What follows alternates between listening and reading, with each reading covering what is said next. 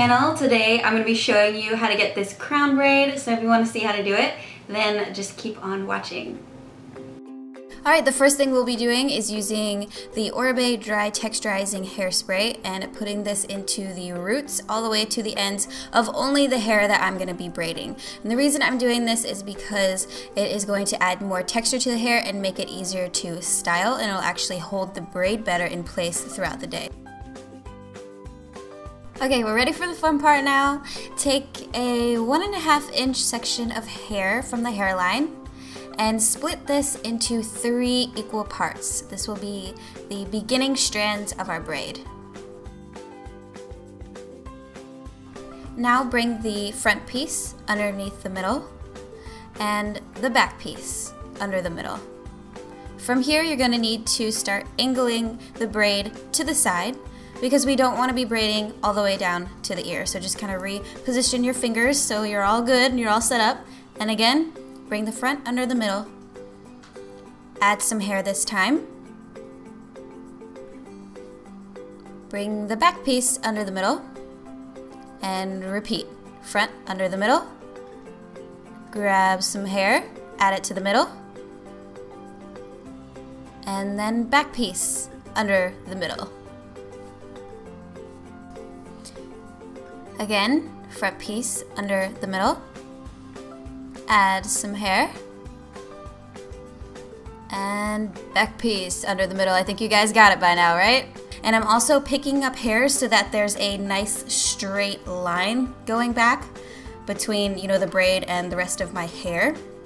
But I'm basically just picking up the hair that's coming from the top of my head and just repeating the same thing over and over again.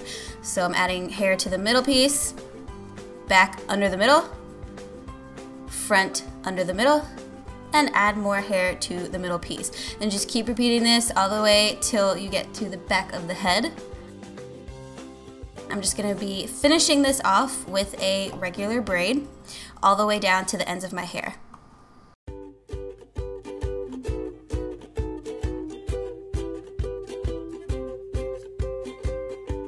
Secure the ends with an elastic. I'm using a small clear one here just because my hair is lighter, but if you have darker hair, they also sell ones that are black so that it'll match in with your hair better and you won't be able to see it. So then, to flatten the hair or the braid down onto the head, you just want to kind of position it where you like it so that you can't see, a gap between the braid and the rest of your hair. And then take a bobby pin and secure it into the braid, but also kind of hook it on the hair behind the braid so that it stays in place and so that you cannot see the bobby pin.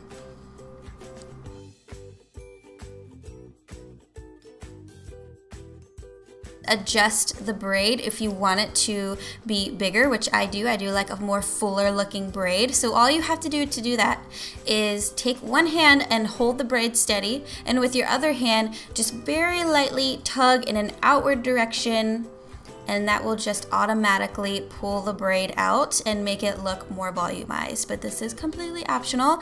I just like my braid to be bigger, and I have thinner hair, so this really helps to give my braid more dimension.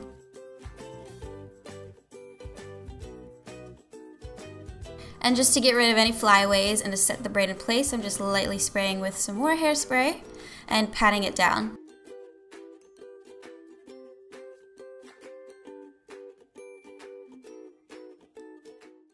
So that's it for the tutorial. If any of you guys decide to try this out, you guys know I love seeing all your pictures and stuff. Let me know how it goes down in the comments below. You can send me a tweet or talk to me on Instagram, Facebook, whatever it is.